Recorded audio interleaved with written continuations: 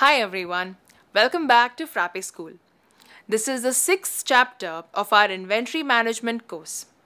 In this chapter, we will be discussing delivery notes and packing slips. By the end of this chapter, you will be able to understand what is a delivery note, what is a packing slip, and how to create them in ERPNext. Once you have manufactured or procured the goods required to fulfill a sales order, you are ready to send the goods to your customer.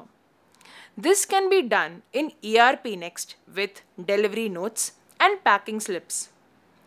A delivery note is a document that records the delivery of goods from your warehouse.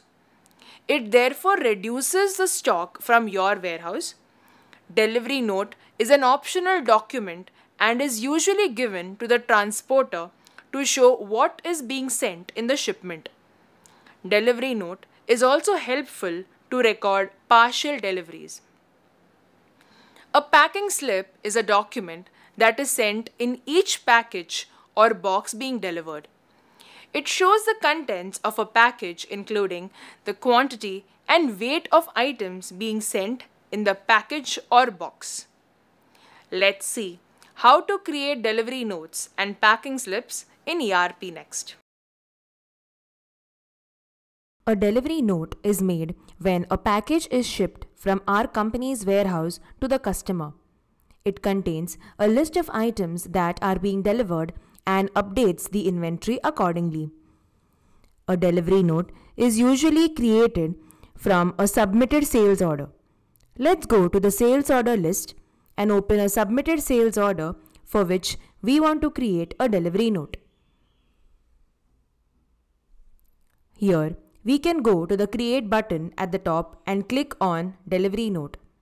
As we can see here, this will open a new delivery note with the customer details and items fetched from the sales order. We can add any other details we want and then save and permanently submit this delivery note. We can also create a delivery note manually by navigating to the delivery note list from the stock module or by searching for it in the Awesome bar. We will first have to select a customer. Then we can use the Get Items From button to select a sales order linked to this customer. We can select multiple as well. Once we select the sales order, we can click on Get Items. The items table will be populated with all the items in that particular sales order. Once the items are added, we can add some other important details. First, we can set the source warehouse for this delivery. Let's add it here. Next, we can add taxes or charges that are applicable here in the taxes and charges section. We can even add the transporter's information here in the transporter info section. We can then check and add other details like discount, terms and conditions, commissions, etc. We then save and submit this delivery note.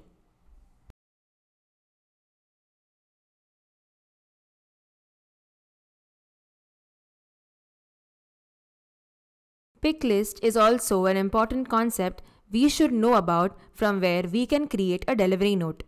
A pick list is a document that shows which items should be taken from our inventory to fulfill pending orders. We can access the pick list in the stock module or search for it using the Awesome bar. Here, we can see a list of all existing pick lists created in the system, and we can add a new one by clicking on the Add Pick List button here.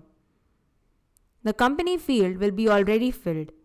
We will need to set the purpose field, that is, why we are creating this pick list. There are three options here. The material transfer for manufacture option will let us select a work order from which raw materials will be fetched to add to the list. If we select this option, we will select the work order and then we will have to add the quantity of finished goods for which we need raw materials. The second option is material transfer. This option will let us pick a material request for which we want to pick items. The third is delivery. This option is used when we want to add items from a sales order and deliver them. For this example, let's select delivery note and add a customer. Next, if we want, we can select a parent warehouse here, which will then only let us select warehouses that are listed under that particular parent warehouse. Once we select this, we can click on the Get Item Locations button to get the warehouse selection for each item. In the item locations table, we can add the items with their stock and warehouse details. We can also edit and check them by clicking on the Edit button for any item.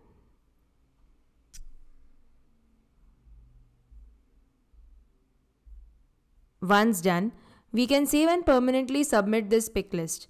Once we submit, we will be able to see an Update Current Stock button, which will update the inventory according to the submitted pick list. We can create a stock entry using the Create button here.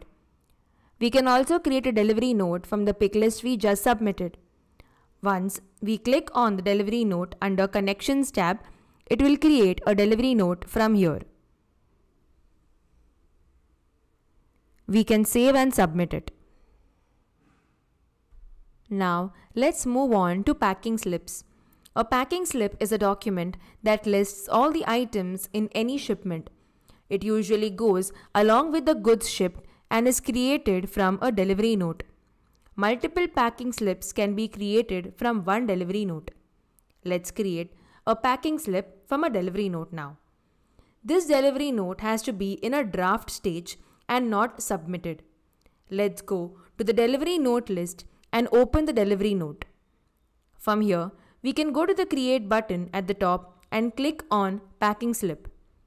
This will open a new packing slip with the items fetched from the delivery note, where we can edit items as per our needs. If the total items from a delivery note are being divided into multiple packages, then we can define these package numbers in the From Package Number and the To Package Number fields. Next, we can add the package weight details. The net weight is calculated automatically according to the sum of all item weights, and the gross weight includes packaging material weight.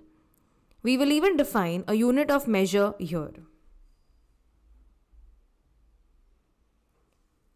Lastly, if we want to add a letterhead for this packing slip, we can select it here in the letterhead section. Once done, we can save this packing slip.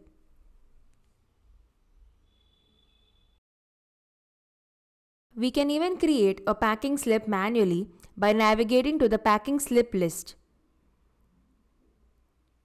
We can click on Add Packing Slip. Then we can select a delivery note from which we want to fetch items and the other details as we did before.